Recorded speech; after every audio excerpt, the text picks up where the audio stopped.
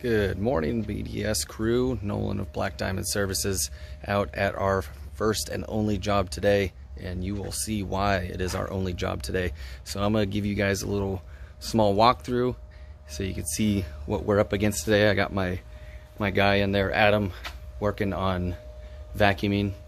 Floor was already kind of vacuumed from what the client said, but we are doing just a quick vacuum over everything just to be sure we get any debris off of it. And the reason being is because it is a hardwood job and you want to make sure you don't have any debris, especially little grains of sand or anything, if you're going to be buffing the floor at all. That way you don't risk any scratching or anything like that adding to the floor that may already be present. So let's go take a look. So they got quite the beautiful door here.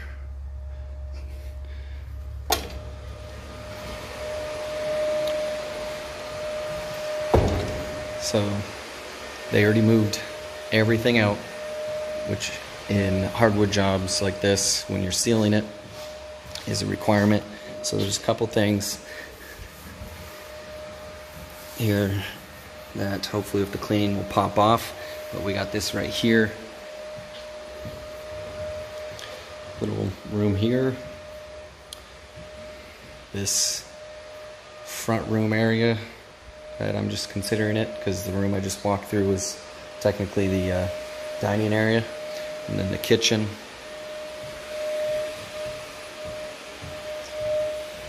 And then it stops here. All this kitchen area here. Then all this open living room section here. You can see there's a little bit of a shine. She requested a gloss finish, so we will be doing a gloss finish at the end there. We will be doing 2 coats of sealer by request. So there's only little things here like this in the floor. There's some scratches here and there. It's hard to see them on the camera, but I'm standing right over one that's about right there in that plank. And then the hallway to that bedroom, and then just a smidge in this closet here. So that's pretty much it for this job. It's a big job.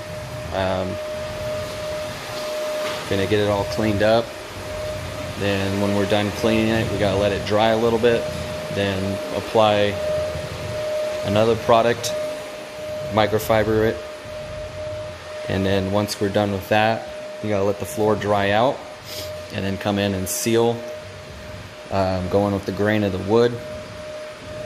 And then once we're done sealing it, we gotta wait at least an hour and a half to apply the second coat, and then we'll be coming back in to do that. So this should take us all day. I will try and get as much footage as I can, but I have to run one machine, and then my worker, Adam, has to do the next machine potentially. So I will try and get as much footage as I can. As you can see, there's some more right here. You can kind of feel the texture to it. And there's stuff in the grooves that are popping out.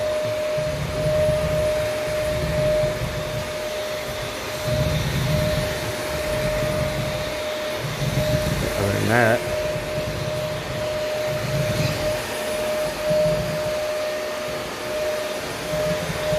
it was in the grooves of the, I just fingernailed it out. It was in the grooves. Just run the vacuum over it. So then other than that, that's pretty much it. I mean, wood jobs aren't too difficult. It's just more a, you know, being cautious and making sure you're doing everything you're supposed to be doing, checking the corners around all edges, and yeah, being very careful. There's more liability to it than most jobs, but that's really the biggest thing, is just being cautious and and careful around everything. But otherwise, we are using Basic Coatings products. So I got IFT, intensive floor treatment, in this sprayer here.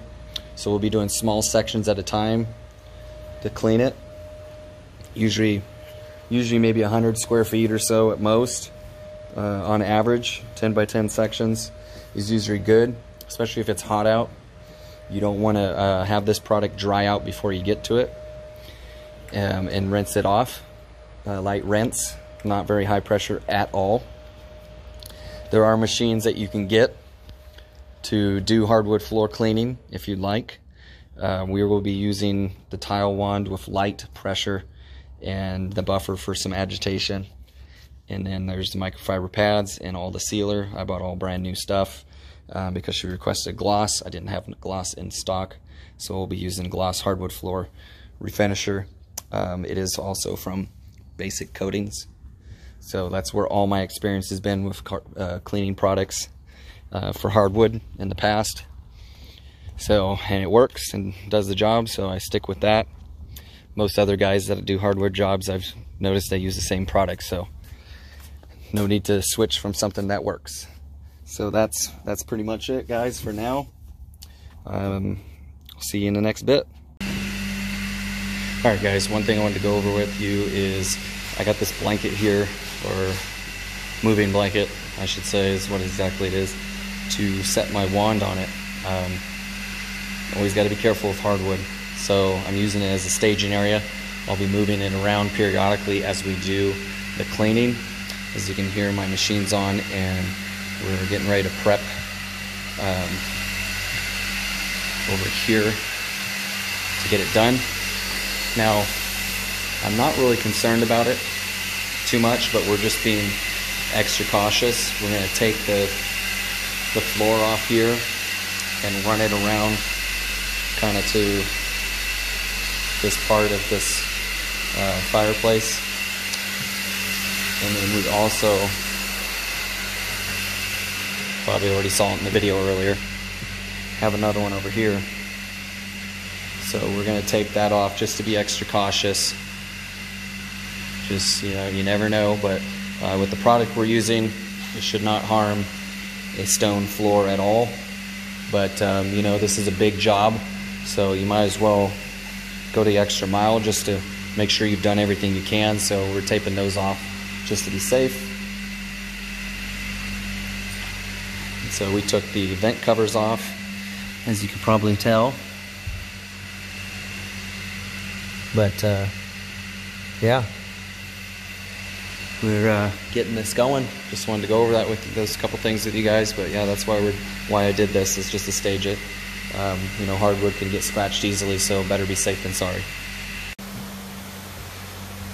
Alright, so we got this section cleaned. Now I'm just having to microfiber it to get some of the excess moisture off the floor. And then what we will do after we do the first step, which is the IFT, intensive floor treatment from Basic Coatings, we'll come back through here and apply Squeaky, which is another product from Basic Coatings. You can actually buy it for maintaining your own floors, and it's applied on the floor, and then doing exactly what he's doing is microfibering it, except obviously when you're cleaning it, you want to try and more go with the grain of the wood. I'm just having them pull up some of the excess water, if there is any. What I've been doing is doing a forward wet pass and a dry back pass, so I am picking up majority of it, but I'm just doing the microfiber mopping as a precaution. You can see over here, the first section we did is starting to dry out. This floor isn't in bad shape, which is great as far as the dirtiness goes, but there are scratches. You can kind of see them within that lit area, reflection area. And there's throughout different sections of the main living spaces. Client is aware of those ahead of time. Like I believe I mentioned earlier, we're doing a gloss finish afterwards, so there may be a little bit of a reflective look, kind of like this. Gives it more of the wet look. But other than that, just wanted to show you guys what we got going on so far. And yeah, I'll wanted to show him a couple sections before I had him rinse it himself. So I've been doing the buffing and the rinsing, and then having him microfiber it afterwards. So and then he set that up on both fireplaces, just being extra cautious. Probably didn't really need to, but better be safe than sorry on a big job like this. So I'll have him do the rinse on the next part so you guys can see that. Alright guys, so he's rinsing it off slowly. What I'm doing and what he's doing is forwards passes are doing wet, and then back passes dry. So pulling the trigger on your front and then letting loose on the end. And then after he's done, I go over it with this microfiber pad. There's some areas I already did, like underneath here, since he already cleaned there. And this is basically what we're doing around the entire thing. So it's slightly damp after he's gone over it. So this will just even up the floor and get rid of any of his footprints from walking over it. So when he's done cleaning all the slurry off, I'll run the rest of it over with the microfiber pad. Gets rid of my footprints, and then during this step we can actually use a blower to dry it out. As you can see, this is the first section that we did, and it's basically 100% dry, ready to go for the next step. So I'll be doing this basically to finish out this section. I just treated it right up to the corner over there, and then right around the other side of this island here. And then we'll do the other side over here. That leads into the living room on that side. And then of course this part here, and do right up to this transition to the living room and dining room section as all one part. So I'm doing small sections in this area, and then once we get over here,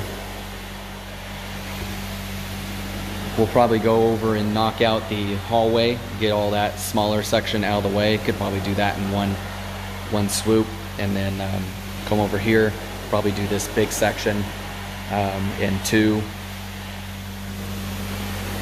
Dining area in maybe one or two sections, and then this front entryway in one section, and then we'll come back through the next cleaner step, the squeaky, and apply that on, clean it, and then dry it out really quick. And then the next step is the sealer, first coat of sealer I should say, and then we'll do the second coat about an hour and a half or 2 hours later. It is required that you wait that long for the first coat before walking on it. And then we will be wearing shoe covers, of course, so we don't cause footprints or bring any junk into the house after during the sealing process and after for the second coat.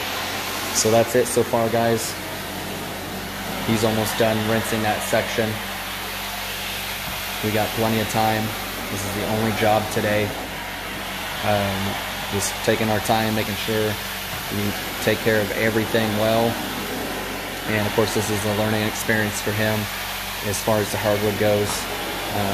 He's done tile cleaning in the past, so this part is kind of familiar to him, but otherwise, just kind of some of the steps you gotta take to do it this way.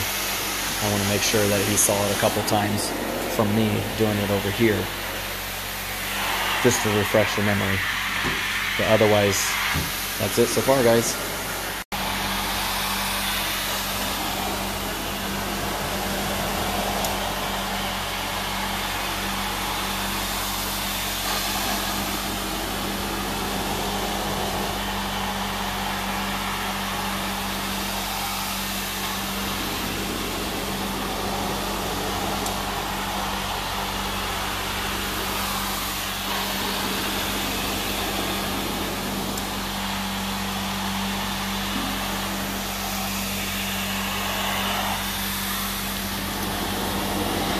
So again, to reiterate, we are using very low pressure to rinse this.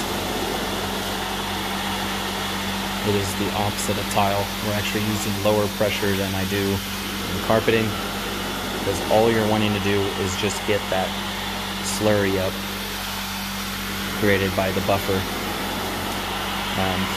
scrubbing the floor. And I turned the heat all the way down on my machine. So you don't want to use high heat from what I was taught, because even when you mix the product, the IFT, intensive floor treatment, you mix it cold. I was never taught to mix it hot. And I've never had a floor from doing any of these steps be a problem because of any of those things. So you mix it 4 to 1 or 1 to 4.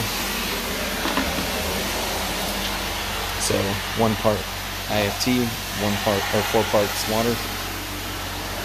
So I got a 2-gallon sprayer right here, electric sprayer that I'm using to put some on the floor, and I'm hitting mostly the center to close to the edges so I don't get any on the baseboards. And then I am also using a splash guard on the buffer, so when I'm buffing it, it doesn't cause it to fling stuff all over the place. So I'm taking precautionary steps to make things easier, as far as having to wipe stuff up afterwards and things like that. So we're just doing this side of the kitchen here that loops around to another opening like this. So right over here. Already did the other side and dried it out. So that way, by the time we finish this side, and once we're done with that, we're gonna head over to the hallway and do this section. It's probably about, it's like 80 square feet. So I'm just gonna do the entire hallway as one piece. And then we'll move over to the main living area or family room. Do this probably in 2 sections, because I'm trying to be cautious of letting the product dry out and not letting it dry out before it's rinsed off the floor. Then once we do 2 sections of that, this area over here is a little bit smaller because we have an entry section over here.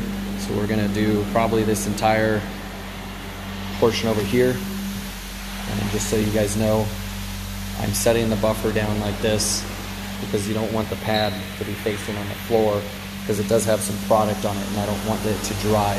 So I very carefully set it down with each step.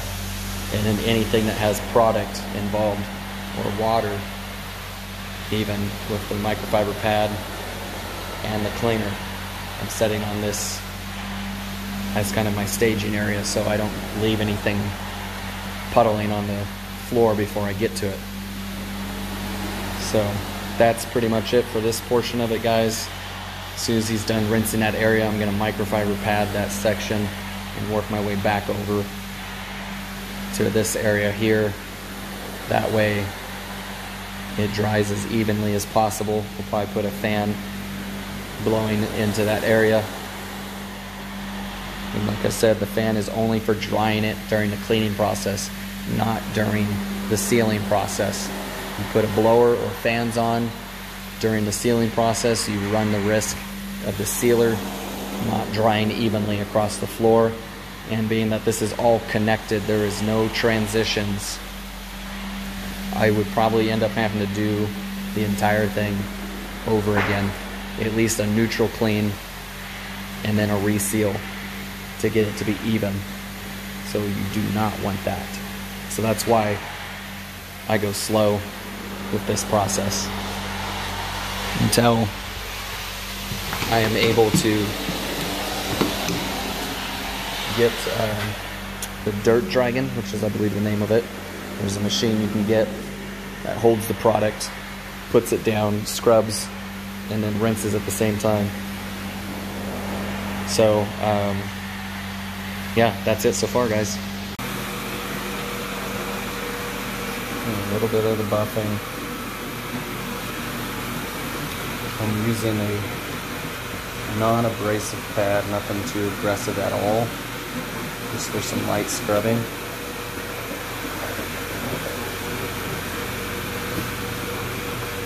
I've got that splash guard on the side, which has a little bit of a cushion to it, so when I get close to an edge, I don't have to worry about it scratching.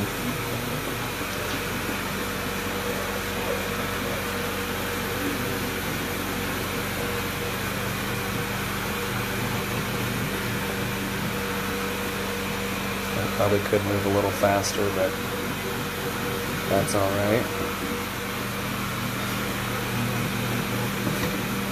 And then no rush.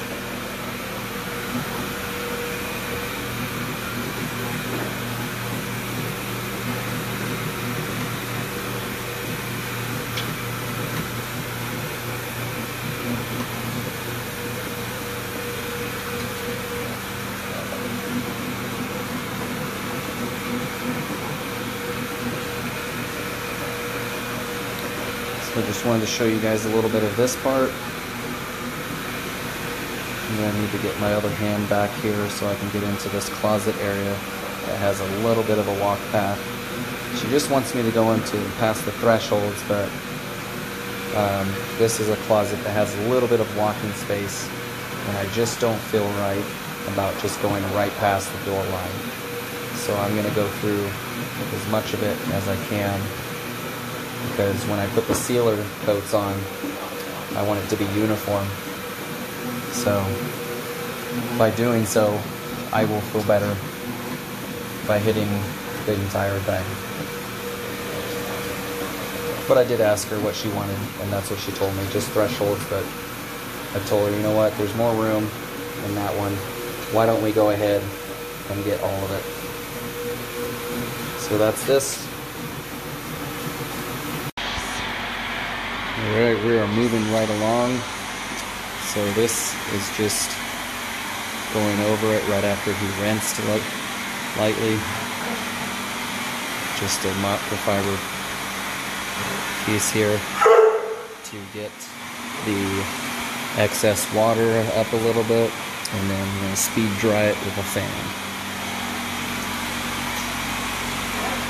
Doing half of the room at a time.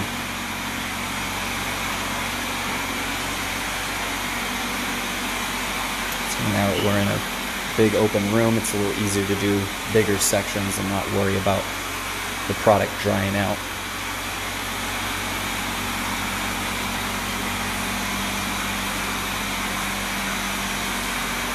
Kind of no different in that aspect as it is to carpet when you pre-spray. Got to do a certain amount at a time. You don't want the pre-spray to dry out.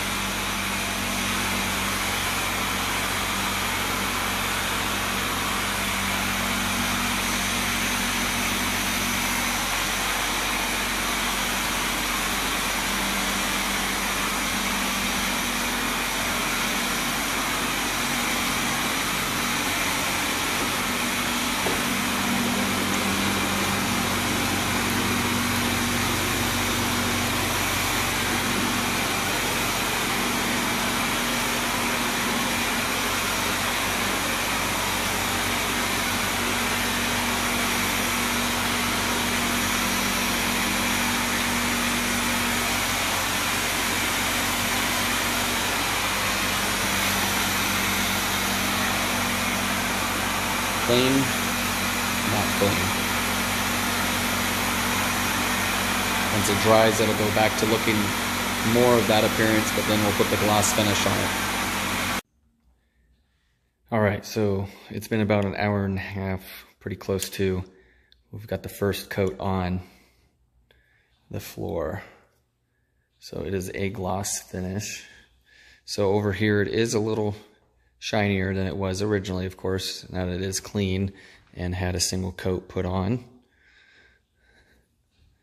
So being that there's such a big wide open floor and we can only do so much at a time with the sealer, You got to make absolute sure that you overlap all your passes so you don't leave any lines. So he's got the bottle of sealer ready over here to start. And then we're making our way over into the kitchen. Over here. Kind of do this edge around here, and then I make my way back out. And I'm going like this, going with the planks. So I always try and keep going with the planks when I'm sealing it. Making our way around here. Then into the big room. I'm just kind of looking around as I'm filming this. But yeah, there's just not very good light over here, so it's not looking as reflective as some of the other areas where natural light is shining down, because you don't even see it right here. But then when you back up over here, and now you can see how it is. So that's the way it's supposed to look. I'm doing one more coat, then we will be all done.